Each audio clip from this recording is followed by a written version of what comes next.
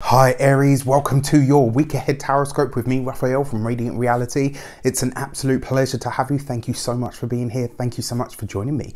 If you haven't already, please don't forget to like, share, and if you should so choose and it resonates, hit that subscribe button. If you are already a continued subby, you know I love you for it. With that said, if you would like to book a personal reading with me, you can do so on the website addressed below.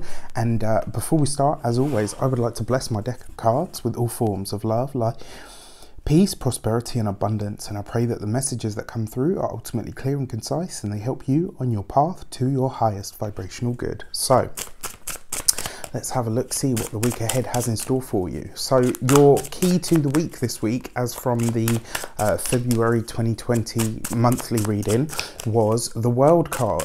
All right, so whenever you see the World card, this is about completions, it's about wrapping things up, but it's about doing so in a satisfactory way. It's about bringing something to a culmination that allows you to move forward, that allows you to take that step forward, so that you know that the way is, or so that you know that when you do move forward, you're also going up a level. It's very much a card of mastery, of leveling up. It's a card of real completions, and it's about reaching the end of a big cycle.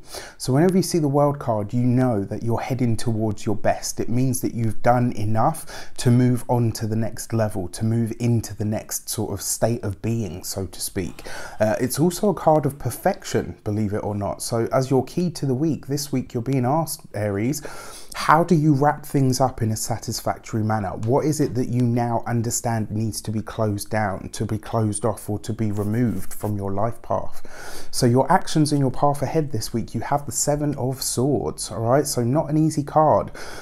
Interestingly enough, your Seven of Swords, it can be about lies, it can be about deceit, it can also be about where people are being dishonest with you or to you. Now, the fact that this is on your actions and your path, right? So this is what you're choosing to let go of. Anyone or anything that doesn't do what it says on the tin, right? This is about you removing those sorts of people, those sorts of energy, or phasing them out of your life path. Your Seven of Swords basically says that this week it's very likely that you could catch somebody in the act of a lie. You could be catching somebody out in some way, shape or form, and you being an Aries, right, you're going to call them out on it. The thing about the Seven of Swords though, it can sometimes see, I mean, because it is with the World card, right? So this is really asking you, where is it that you are potentially sort of selling yourself short? Where is it that the self-sabotage is coming in? And sometimes the self-sabotage that we do is to allow someone or something to continue in our lives when we know that the connection has long since perished. So this is a week where you're really going to have to be honest with yourselves, Aries, to ask yourself, okay, what is it here that I really need to remove? What is it here that I need to let go of? And ultimately this week, you could catch somebody, like I said, you could catch somebody in a lie. Now, the thing is with the Seven of Swords, because it does come with the World card, the feeling that I get from this is you may have already made plenty of excuses for this person. And if this is the case this week, it's going to be so plainly and blatantly obvious that you can't keep making mistakes for them, that something's going to have to give. So this week it does look like you're having to make a big and possibly difficult decision.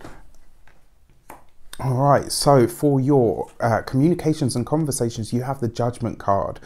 I mean, big cards, right? This is the card that precedes the, I mean, in that deck, it's the universe, but this is the card that precedes the World card.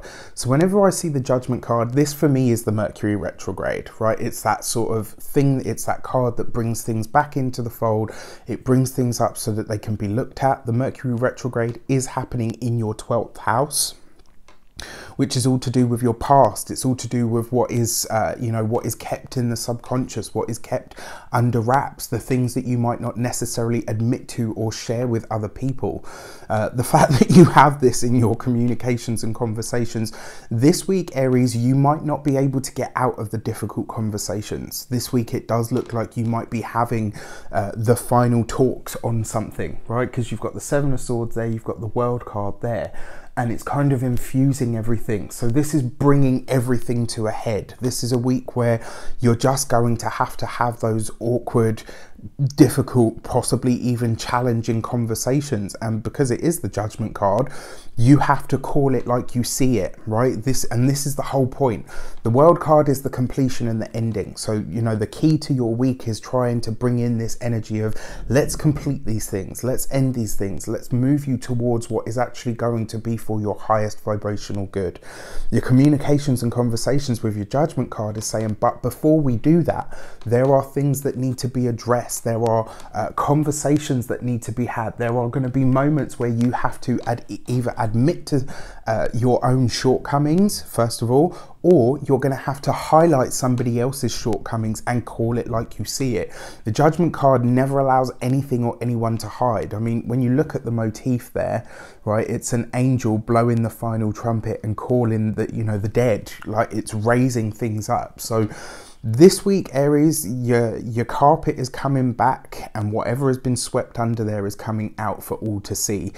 This could be on a personal level, but the feeling that I really get from this, because this is your blast from the past sort of energy, this could be where something has been hidden from you.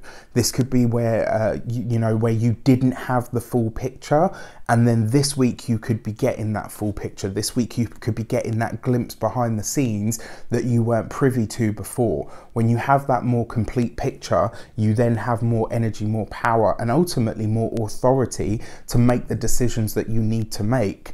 So this is going to be a really interesting week for you guys. I do feel like there's a lot wrapping up here, especially with these cards. Those are really powerful cards. For your money and materials, you have the Hanged Man. All right, so interestingly enough, again, this card is all about reassessment, reevaluation. Mercury in retrograde is about reassessment, reevaluation, revision, you know, redoing something, retrying something. Your money and materials this week, you're urged to pay attention, just observe how things are, and ultimately, whatever this piece of the puzzle is that's coming in here, I feel like it's going to impact your finances, but it's going to impact them for the better. The Hanged Man kind of asks you this week, when it comes to your money and materials, Aries, you've got to get out of your own way.